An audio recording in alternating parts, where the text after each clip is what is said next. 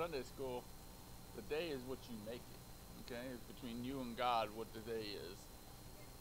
Okay, so every day of your life is that way. So, so let's pray in, and then we'll go into Sunday or service. Excuse me. I almost said Sunday school again. Dear Heavenly Father, we ask you to be with us, Lord, today, Lord. We ask you to be with all of us, Lord. Be with me to provide your word in an understanding and meaningful way that this congregation could take something from it, Lord, and go out and glorify your name with it. We ask you to be with us as we go through this week. Put a hedge of protection around us, Lord, as you have been, and we thank you for that. We ask you to continue doing that, Lord, so that we can glorify your name, because that's all that matters, is the glorification of your name. In Jesus' name we pray. Amen.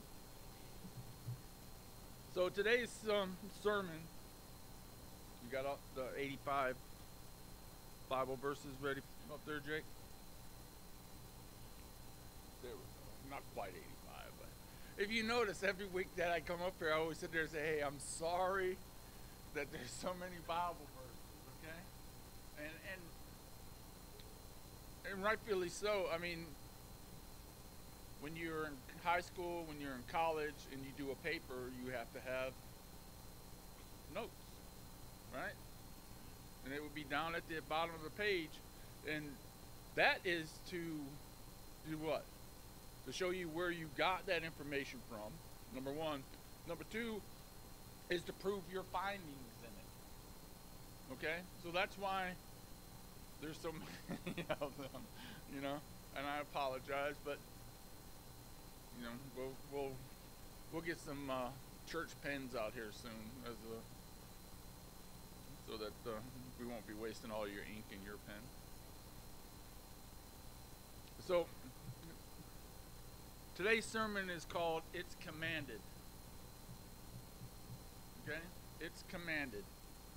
First thing when I think about it's being commanded would be naval. You know, being like in the Navy, a commander tells you what he commands you to do something, right? Whether it's mopping floors or it's fixing an engine, you know, it's given an order, right? Something that you are to do. What happens if you don't? There's consequences, correct? So a command ain't a thing that is, well, I'll do it tomorrow or I'll do it Wednesday. It's right then and there, okay? And that's what God does. That's what God commands us to do when we are needing to forgive somebody. Okay? It's a command. It is not a suggestion. Okay? And all those Bible verses, believe it or not, has something to prove my point on that. Okay? So Matthew 18:21 through 22, it reads, Then Peter came to him and said, Lord, how oft shall my brother sin against me, and I forgive him? Till 7 times? Jesus said unto, as we all know, right? This is pretty popular scripture. I say not unto thee until 7 times, but until 70 times 7.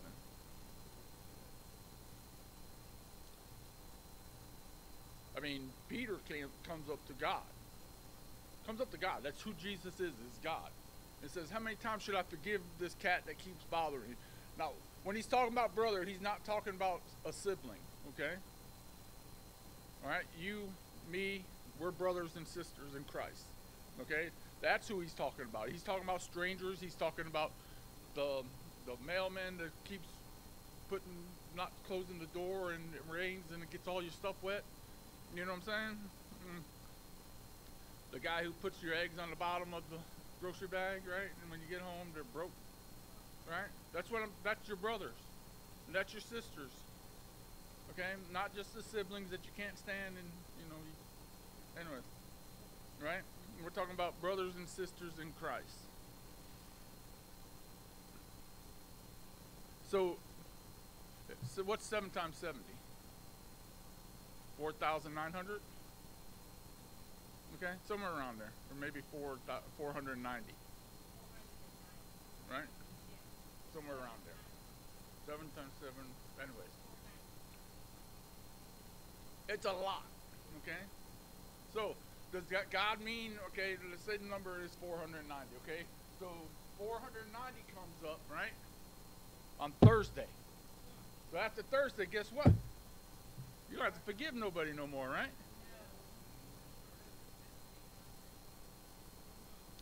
Oh, so what you're saying is that 7 times 7, that 490, that's for each person? That ain't cool. That's a lot of forgiving, isn't it? That's a lot of time, too, if you think about it, right? I mean, number one, you have to prepare a quiet place, right? Number two, you have to really forgive the person, right? And then number three, you have to contact God and ask for forgiveness for that, right? But then you have to wait for God to come back to you. That's a lot of time. A lot of time. But all we got is time, right? Gotta forgive.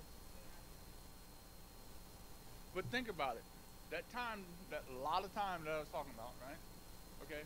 Who are you with during most of that time? You're with God, right? So you're spending your time with your Father. Therefore, much better things to do other than that? No. So maybe this is your path to spending more time with God.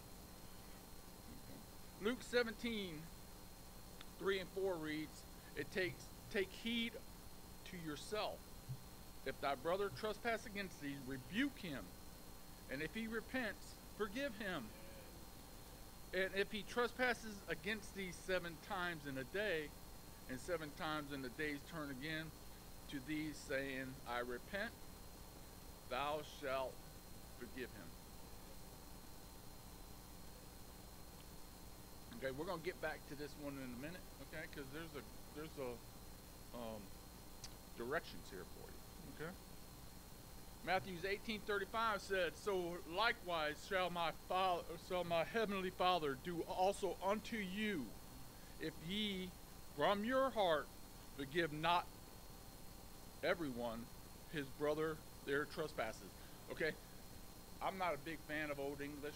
Okay, this is like Shakespearean English type of thing. Okay, so what God is saying here, what Jesus is telling them, is that do unto others. All right, it's a big golden rule in the Catholic Church: do unto others as you would have do unto you. Okay, but it's something that Jesus is saying right here. If you fail to forgive somebody, okay, God is going to fail to forgive you. Okay, we were talking about Halloween, okay, at Sunday school, and came to the conclusion of why do it if it may put you in peril. You know what I mean? Like, why would you stick your finger in a light socket when you know there's electricity there? So if there could be possible distractions from your walk with God, why do it? Okay? So why not forgive somebody when you know the rule is, and it has right here, right? Do unto others as you would have done unto you, type of thing. Not do to others what you want to do to them. That don't work. Get you in trouble. Okay, so what you're doing here is that, you remember that movie Pay It Forward, where you do a kind deed for somebody and then they do a kind deed for somebody, and then 7 and 7 and 7 and 7 go all the way out. This is basically that. You forgive somebody, okay? You show them an act of kindness, all right?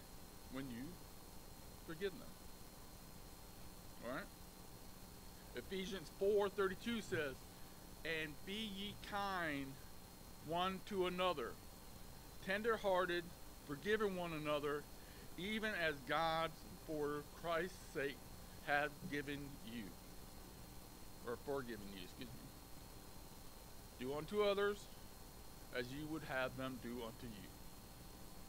Okay? Follow God's word because it's commanded. Why should we forgive? I mean, why should we give?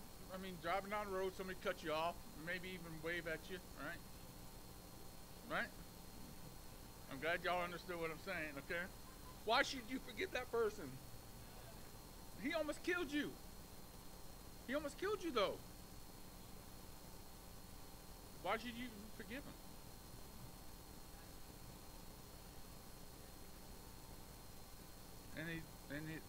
That is your brother and sister in Christ, even if they don't know it yet.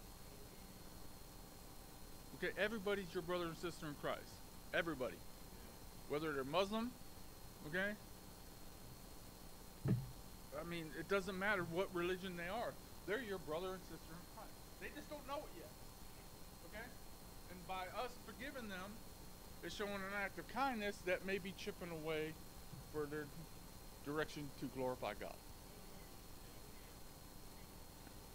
Now, if you throw that hand back at them, why after they cut you off, that's not forgiveness. Okay? Just to let you know. You know? And if you throw the JC word at them too, that's not forgiveness. All right? You're not anointing them. That's like my mom and dad used to say.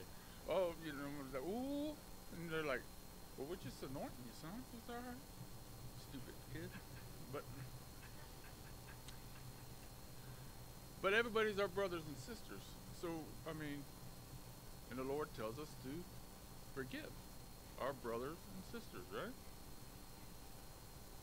What will happen if we don't? I mean, seriously, what happens is, you know, on a good day for me, and I'm being honest, okay, a good day for me, probably 3 out of 10 that I would forgive other people, because I can hold a grudge. All right, I'm half Irish. I can hold a grudge. So, but and honestly, this is something that I struggle with. All right, you know, am I forgiving somebody just to get brownie points? Am I forgiving somebody? Do I even care if I forgive that person? Okay.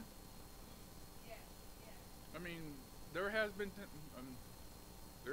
times, and probably still holding on to a couple of them, to be honest with you, okay, that I ain't gonna talk to you, all right? You did me wrong, I mean, you're gone. I mean, it's like you've never existed in my life, and that's how it moves on. I mean, I had good teachers, really good teachers, but yeah.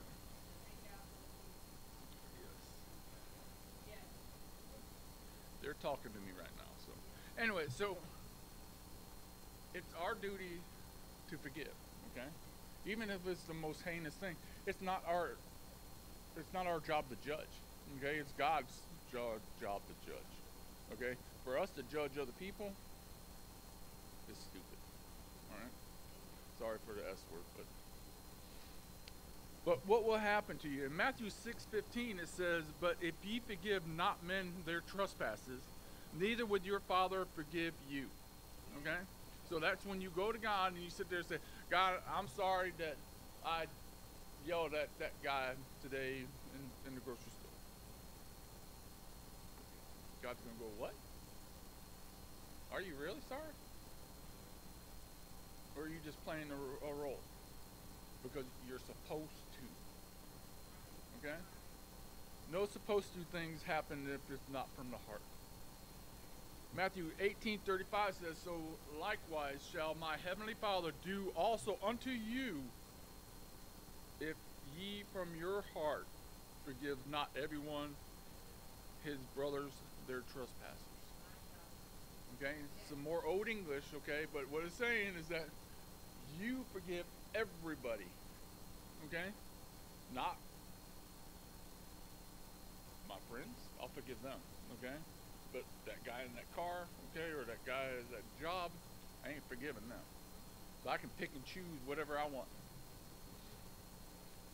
But if it's from the heart, what God's saying right here is that not only the ones that you go from your heart, okay, all right, are let's say they're hanging out here, okay?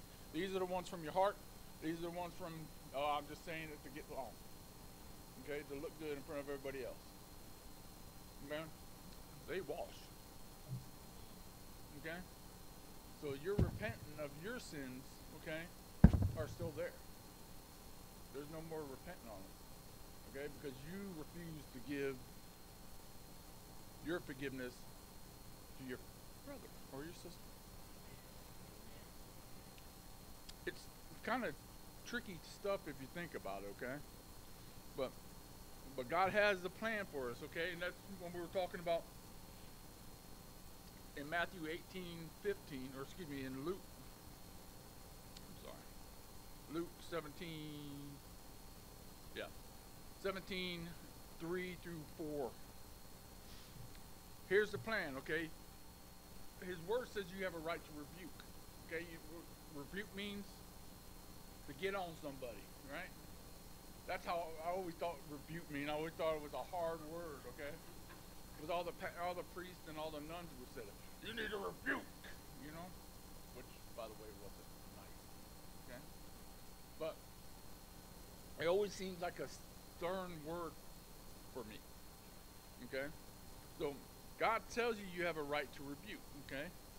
But God tells you in a way that you should handle this, okay? It's when you go to somebody, okay, and you're rebuking them, what you're telling them is that they did something wrong to you, okay? You're letting them know that you hurt my feelings, okay? I know that doesn't sound real macho or anything, but you need to show them their fault, what they did. Let them know, okay, and tell them about it. You need to state your feelings, okay? Be completely honest. Let it come from your heart, because we know. Come on, how many times you have people come up and apologize to you, and you know dang well all they were giving you was lip service, right? But when somebody comes from their heart and apologize to them, you know that is just as fast as the other one, correct? So you have to be from the heart, okay? And then, most of all, you have to be ready to forgive, okay? Because if you're not ready to forgive, all that other stuff ain't going to work, all right? Approach the person in a nice, calm voice, okay? No finger poking, okay? Because you want to rile somebody up real quick, you start pointing a finger at somebody, you know? You know what you did? You let my dogs out of the yard, but I forgive you. That's working, right? You know, a more pleasant way, if you want it, is, you know, I don't know if you had, you know, if you went in my backyard or something, but, you know, somebody left my gate open, you know, and my dog got out, but, you know, not saying it's you, but if it was, I forgive you. Okay? Yeah. And if you come back in my yard, I'm going to pull out my gun, right? I just ruined everything, didn't I? Didn't I? Didn't I just ruin it? Okay? Now, it can't be also a scorecard. You know what I mean? You can't sit there and apologize to somebody just so that you got a little chip in your pocket right now. Say, okay, well, you let my dog out. Your dog. Okay? Hey, I got this in my pocket. Okay, now you got to forgive me for kicking your dog. All right, it's not about that. It's not about seeking revenge. Okay? Now, Nancy's going to come over and steal all our dogs now. She thinks I'm all around kicking them.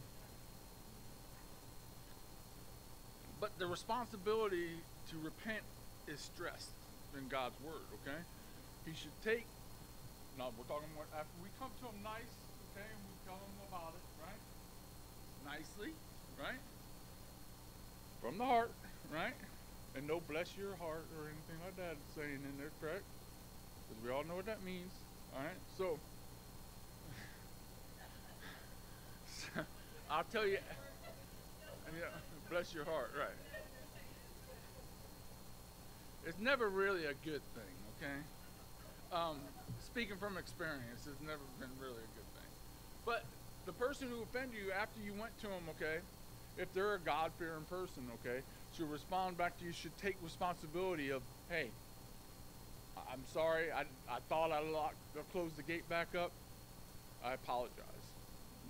You need help, go and find them, type of thing, okay? He should repent of his wrongdoing, okay?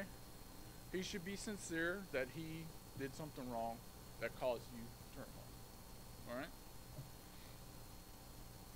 So all that's good, right?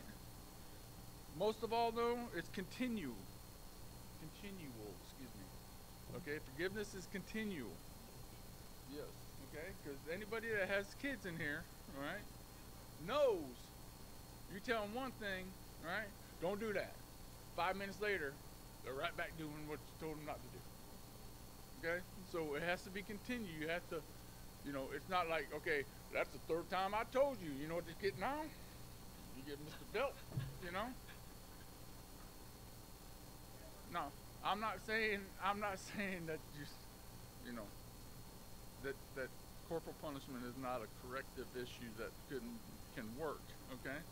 But what I'm saying is that to the average person, you're not going to take your belt off and whoop them, okay?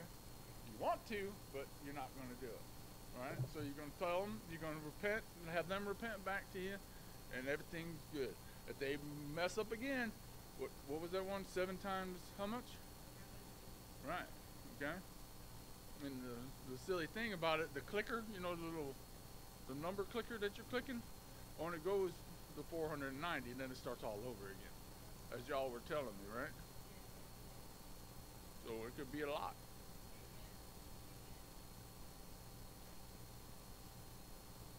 So we talked about it needs to be pure of heart when you forgive them, right?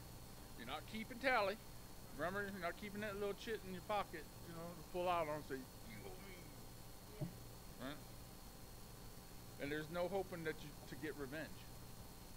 You know, you can't do it and sit there and sit there and say, well, I forgave him because I'm better than he is.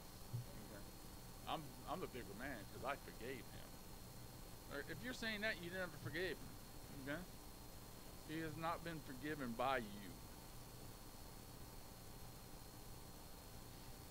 And then, last of all, forgiveness is governed by compassion. Compassion. You know what that means, right? All the ladies know that, right? Guys really don't know that whole lot of, you know. Our compassion is sitting there and rubbing dirt on it. Right? There's no crying. But there's one thing that this is off subject, okay? There's one thing during the Olympics, because my watch watched all the Olympics. Every second that was on TV, she watched it, okay? Remember the old cliche, you hit like a girl. I was watching these Australian rugby team, and this girl came up and clacked this girl, and I'm talking about stunned her back like this. I can't use that phrase no more because she brought the wood. I mean, it was cool. But anyways, yeah. And she got up and she forgave the other person. So it was, so forgiveness is governed by compassion. Okay, there should be no restrictions. Okay, I'll forgive you as long as you don't do this. All right, if you do this, there's no forgiveness. Okay? Y'all thinking about that? That'd be kind of hard to do, is it not? Somebody killed your child. Could you forgive him? Someone ran over your cat.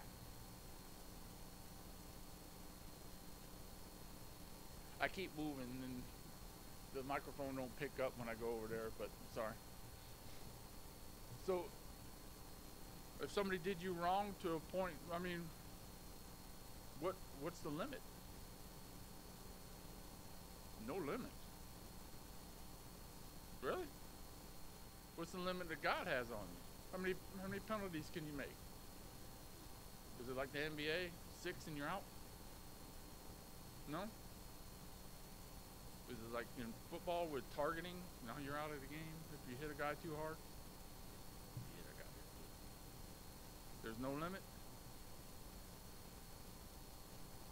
I'm not going to ask y'all what you think about sending the guy out of a football game if he hit another guy too hard. But that's just my politics, so I'll leave that in my pocket. Okay? And there should be no reservations. It's from the heart, okay? That means it's from the heart.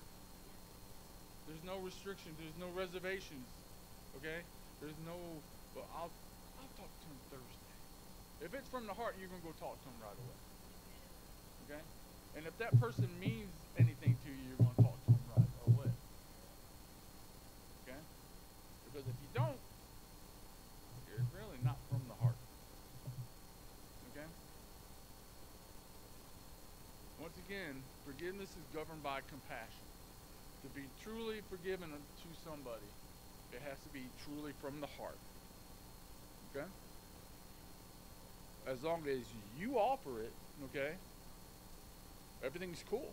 If they don't accept it, then you move on, okay?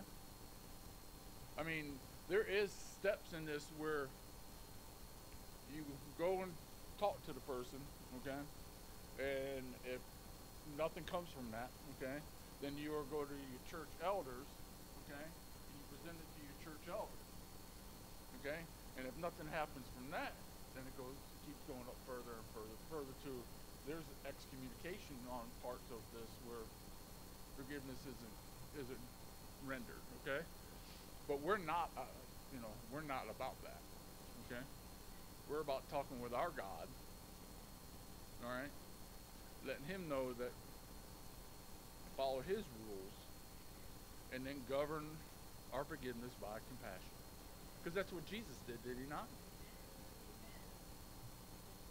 I mean, people wanting to kill him. And he's still praying for them. Okay? Not praying for yourself. Not asking God for forgiveness on you. Okay? But asking God to give you forgiveness for them. I played loose with the words there, didn't I? But God loves you, okay? And if you're in constant communication with God, then all is good. All right? Some other people need some help. And that's what God has us here for. So let me leave you with this. Matthew 18:18. Okay? Surely I say to you, this is Jesus speaking now, whatever you bind on earth will be bound in heaven. And whatever you lose on earth will be loosed in heaven. So in other words, this is practice. Okay? So what you do in practice, okay, is what you're going to have in the game of heaven. All right? So I hope some of this filled your heart, educated you, and most of all, don't ever rely on me. Okay? If something isn't right in here, okay, or you think it's too easy, go to the Word. I gave you all the scriptures, right? I gave you half the book there, right?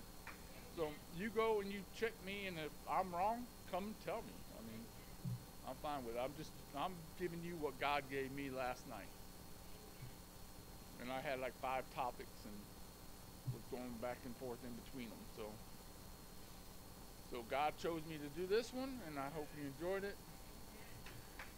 Dear Heavenly Father, we thank you. We thank you once again, Lord, for loving us, for guiding us, and most of all, just loving us, Lord. Be with us as we go through this week, Lord, so that we can magnify your name. We can lift up the glory of your love, Lord, and let everybody see it. In Jesus' name we pray. Amen.